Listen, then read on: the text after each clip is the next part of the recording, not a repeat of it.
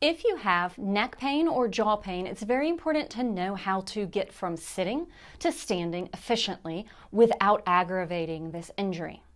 It's especially important if you've already done therapy to get this area better and functioning so that you don't go back into those patterns. That's what I'm going to teach you today. I'm Katie, a licensed massage therapist, and I specialize in head, neck, and jaw pain. I love talking about self-care and self-treatment for head, neck, and jaw pain so much that I created an online course so that you can learn how to do this at home at helpheadpain.com. To understand how to move from sitting to standing and standing to sitting without aggravating your neck or jaw pain, let's first look at how many people will move dysfunctionally or poorly. So in this motion, I want you to look how I'm pulling from my head or pulling from my jaw and visualize the kinking and the compromising in the base of the skull and upper cervicals or upper neck vertebrae.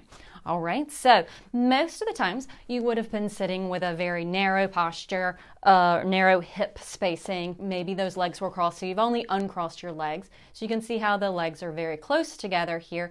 And as you get up, it's a process that most people will try to lift straight up or pull from the neck. And in that case, I can't even get myself up. Let's look at it from the side. So of lifting up, taking that back, thrusting forward with the jaw to try to get yourself up, literally up. We're going to think of moving in a different direction with this getting fixed, all right? So we're going to have a gentle cueing. First, let's get our hips in the right position. We're going to have our hips shoulder width apart and our knees over top of our ankle joints. So that's our prep. So that way we have a nice base to push into as we propel ourselves to a standing position. Our gentle cueing motion that I'm going to give you that's going to be very helpful. That way cues help to create a habit. So we're going to have a cueing motion of the pinky side of the hands. They're just going to gently tap into this hip fold here. And that's going to remind us this is where we bend versus this is where we bend, all right? So we're going to gently tap into here to remind us to bend forward. And at this point, my heaviest parts of my body, my butt, are going backwards, and the other heavier part of my body, my chest, is going over top of my knees. So you can see that I have bent my whole upper torso forward, bending at the hip. Now my weight is over my feet and ankles, and I can propel myself forward and up. To get back, it is similar, just the opposite. Gentle reminder here, just a tapping of a cueing.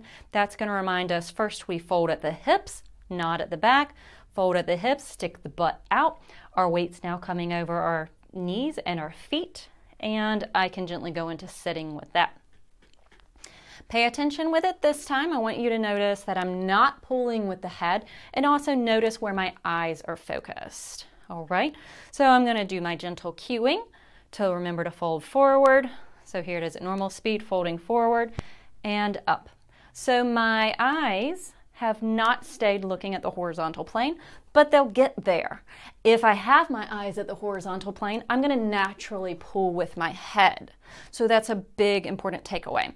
So as I go forward and I'm up, and coming down. The great thing about this coming down is if you're coming down in that pattern, you're not going to slam yourself down into the chair and create a lot of vibrations through the sacrum or the coccyx that goes up the spine.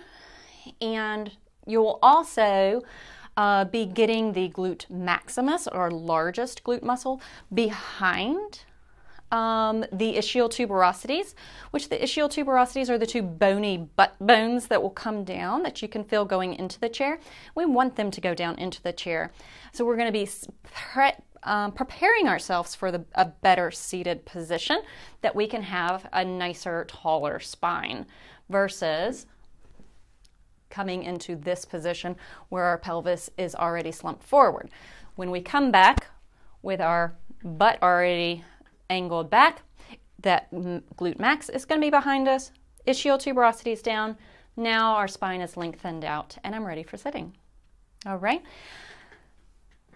If you like this video, please hit the like button, subscribe to my channel, dig around, see what else I can help you with, and then visit helpheadpain.com. I have an online course there to help teach you how to take care of yourself.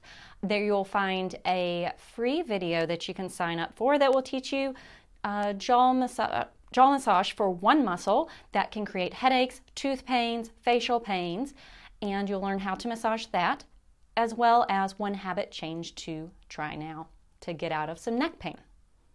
Thanks for joining.